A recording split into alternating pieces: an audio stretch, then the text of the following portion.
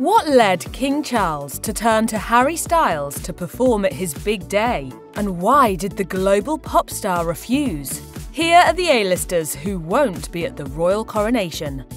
It's no secret that Elton John is a royal family favourite. We don't want the crap ones. Those are #1 records. He delivered a moving performance at Princess Diana's funeral, performed at Prince Harry and Meghan Markle's wedding, and made an appearance at Queen Elizabeth II's Diamond Jubilee in 2012, to name just a few. But it appears King Charles III's coronation concert will be the exception. An inside source told The Sun that John was one of the King's top choices, and John's team revealed to Rolling Stone that, yes, he was asked to perform at the ceremony, but his schedule simply didn't line up. Take a look at John's actual tour dates, however, and you'll notice that there are no shows scheduled for May 6th or 7th. He does have a show in Hamburg, Germany on May 5th, and another show in Berlin on May 8th, but that's nothing hopping on a private airplane can't fix. One can't help but wonder if, given his close friendship with the late Princess Diana, he's more than happy to skip Charles's big day. After all, it seems that he was more than happy to attend William's wedding to Kate Middleton. I hope they have the most wonderful day, and I hope everyone celebrates for them, whether they just agree with the monarchy or not. It's no secret that the world adores former One Direction boy band member Harry Styles. But we'll admit we're surprised that King Charles III is apparently a fan. Or perhaps he's simply trying to attract a bigger crowd at the coronation ceremony, which Styles' presence most certainly will do. Unfortunately for the King, Styles has other plans on May 7th, and so does his band. An inside source told The Sun that Styles' ongoing tour was one of the reasons he declined. They also mentioned that he couldn't get, quote, key band members together as they'll be on much-needed downtime. I want it to be good. If it's not going to be good, I'd rather not do it. A quick look at Styles' tour schedule reveals that he will be playing a show in Denmark on May 13th, but no shows are scheduled before that date. The last show he played before the upcoming Denmark slot was, according to his social media account, in Tokyo on March 29th. The show in Denmark, scheduled for May 13th, means that Styles is likely to be in Europe around the time of the coronation. Artists sure need their downtime while touring, but it seems that Styles and his band could have made it to the ceremony if they really wanted to.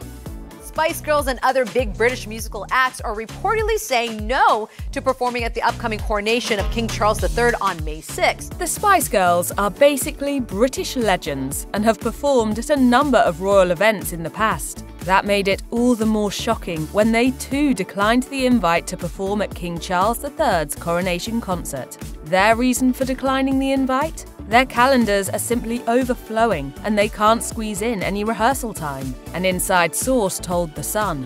What exactly the group is up to is unclear since they aren't currently on tour.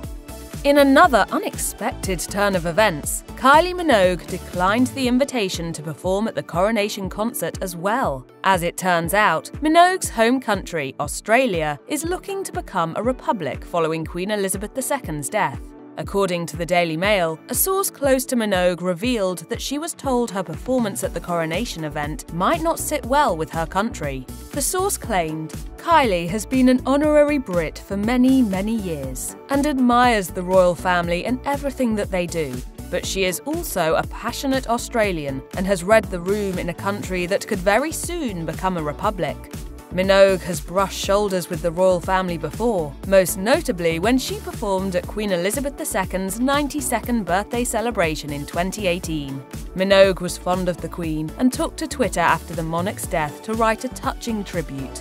The occasions I had the honour of being in the presence of Queen Elizabeth II, her energy, compassion and aura had a most singular brilliance. I was, and am, in awe.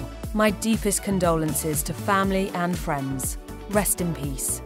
In another devastating blow to King Charles, the Daily Mail confirmed that Adele won't be performing at the coronation concert either. The singer said she was busy, but didn't elaborate. It's hard to believe that Adele has any beef with the royals, however. In 2013, she accepted an MBE from Queen Elizabeth II, and it was presented to her by none other than King Charles III. There didn't seem to be any ongoing drama between them at the time, but a lot of time has passed since, and many are wondering if the royal family's strained relationship with Prince Harry and Meghan Markle has anything to do with it. Why? This Vogue interview might clear things up. Prince William or Prince Harry? Prince Harry. Might she be just a little salty about how the palace treated the prince and his wife? Who knows? With stars like Elton John, Harry Styles, and Adele saying no thank you to performing at the Coronation concert, having superstar Ed Sheeran also declining the invite must have been a massive blow. At least there's not a glaring gap in Sheeran's tour schedule on Coronation Day. The man really will be taking to the stage in Arlington, Texas on May 6th. And while he might be able to do the impossible in the music charts, even he can't be in two places at once. Some insiders, however, told the Daily Mail that Sheeran could hop on a private plane and make it in time for the Coronation concert on May 7th.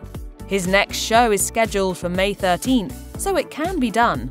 Sheeran has a few royal performances under his belt. In 2012, he joined an impressive lineup for Queen Elizabeth II's Diamond Jubilee, and 2014's Royal Variety performance saw him take to the stage once again. In 2022, he was also part of the Platinum Jubilee lineup.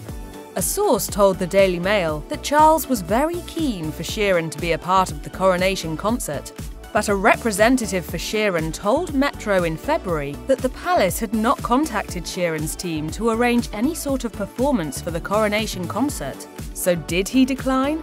Or did the palace not contact him after seeing his tour schedule? Worst case, they'll invite Prince Harry and tell everyone it's Ed Sheeran. While Robbie Williams' former band Take That will be taking to the stage for the Coronation celebrations, he most likely won't be joining them, despite valiant efforts from organisers to convince him otherwise. An inside source revealed to the Daily Mail that the band's lead singer, Gary Barlow, was eager to perform at the Coronation concert, and that he went out of his way to ensure the band could fit it into their schedule. The source claimed, "They were asked some weeks back and jumped at the chance. They feel very honoured, but there was little notice, so it has been a challenge." This makes us wonder if the lack of big stars performing at the Coronation concert could, in part, be due to bad organisation. Regardless, the BBC has confirmed that Katy Perry and Lionel Richie will headline the Coronation concert alongside Take That. As for what happened behind the scenes with these other A-listers, we'll probably never know. It's going to be weird during the coronation when you hear, "Ladies and gentlemen, Smash Mouth featuring Corey Feldman."